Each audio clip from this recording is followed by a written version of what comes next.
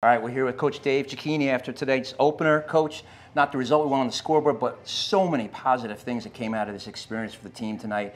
Talk about the things you guys did well and what you took from this game tonight that's going to carry us forward this season. Yeah, I thought we attacked the game exactly how we wanted to. You know, our defense came out and we got our turnover early. Defense fought and really did a great job of steadying the team until the offense got their rhythm and we started going. And then we really did a great job of playing Bucknell football for that first half. You know, you look at how we went into the locker room. We had more yards of offense. We were better on third downs. We were kind of leading pretty much every category that you can lead with the exception of the score. And obviously that's the most important one, but I was really proud of the effort. And unfortunately, we just kind of hit a wall there in the second half. I mean, it's a quality opponent you played tonight in a really hostile environment. How do you think you guys responded to that? There's so many ways we can go with this, particularly the offensive line that came in here with a lot of guys banged up on the offensive line, and I thought they played really well tonight. Sure, yeah, they gave a great effort, down 3 starters and still competed and came out. I mean, that is a really good James Madison defense. That is the best defense that our football teams over the years have gone against. It's the best opponent. I mean, I give hats off to JMU. They are really, really a talented football team.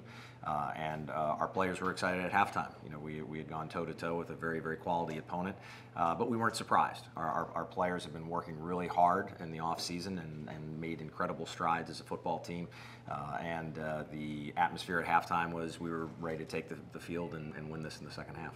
So in the first half, the defense again played really, really tough against them, and really the yardage they got. You mentioned we had more yardage than they did in the first half, but the yardage they got really came in a couple big chunk plays. Correct. Where the defense was stout throughout, and then just a couple plays here and there. Yeah, a couple explosive plays that they had, and you know, inopportune penalties on our part really was the difference in that first half, and that's the way the game of football goes. You know, you never know which play is going to really count, and we had our explosive plays as well. Unfortunately, they didn't result in any points until that final 2-minute drive, which was an incredible job by Ralph Rucker leading our team down the field with less than 2 minutes to go, and an incredible kick by our preseason all-conference kicker.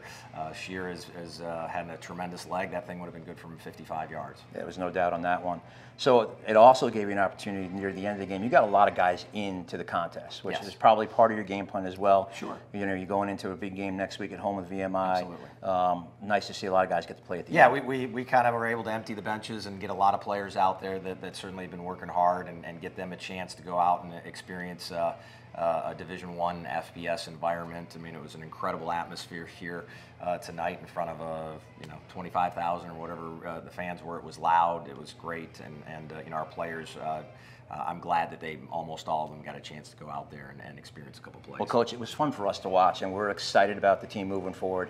Thanks, and good luck next week against VMI. Now joined by Ethan Robinson, one of the great players for the Bison tonight. Ethan, talk about how you were able to turn the tide early on after we had a turnover. You come up with a big play, get our offense back onto the field by making an interception. Yes, sir. I mean, it was just time to step up and make a big play. I knew it was important for us to come out striking hot on defense. Got a lot of new guys on offense and a couple returners, so it was important to get them going and get them feeling the momentum. And at the biggest stage possible, crowds rocking, you know, just get them to quiet down a little bit so our offense can think and move the ball. So when I saw the opportunity, I just took it and came up with the play. A couple big pass breakups as well, and I know you wanted one back. It was right in front of me on the sideline, and you were ready to jump that one. If you got that one, you were gone. Yes, Talk sir. about that play. I mean, I read it coming out just on film study. I knew with that Y off tight end and the number 1 receiver on the ball, they were running the inverted smash. So I just came out, read it, jumped it. Really want that one back because, like you said, that was 6. But yeah, great play nonetheless. What was it like playing in an atmosphere like this, with a crowd like this, and really for a lot of the game? You guys took them out of the game with the play you guys had on the field. I mean, it's what every kid dreams of when you grow up. You want to play FBS football. You want to play in front of the large crowds, the 25K, the 90K, the 100K. So it was important for me to just like take it in, soak it in, but also just like tune them out at the same time and focus on my game and focus on what I had to do on the field. And I think I did that pretty well. So you came into halftime and the score was what it was. A lot of people probably expected it to be a lot different than that. Yes, what was it like in the locker room at halftime and carrying that into the 3rd and 4th quarter for you guys? High energy at halftime. I mean, it was very similar to a year ago at Central Michigan. We felt like we were hanging with them.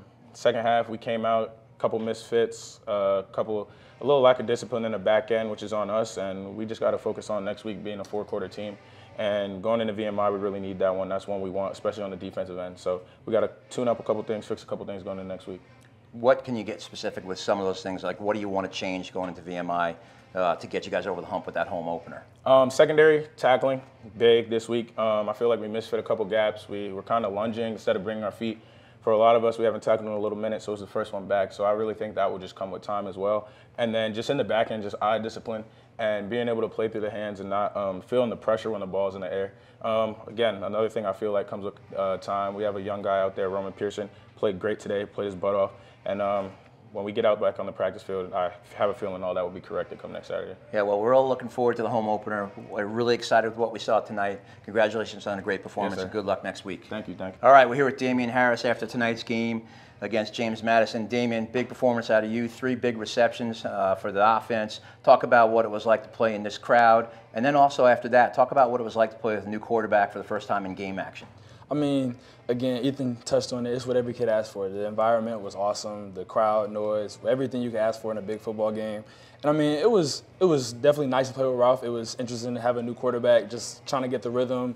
The first couple of drives were interesting, but I think our offense is way more productive this year, and it's a culmination of everybody's work over the years that's really coming together. And we had some really big plays, as you said, and we just got to get it clicking. Was there anything that you saw going up against their defense that you were able to exploit to get the catches that you got tonight? I mean, it's just the work over the summer that I put in. I just feel like a lot of people didn't work harder than me, and so just the work and the relationship that me and Ralph have, just knowing where the ball was going to be right then and just making the play.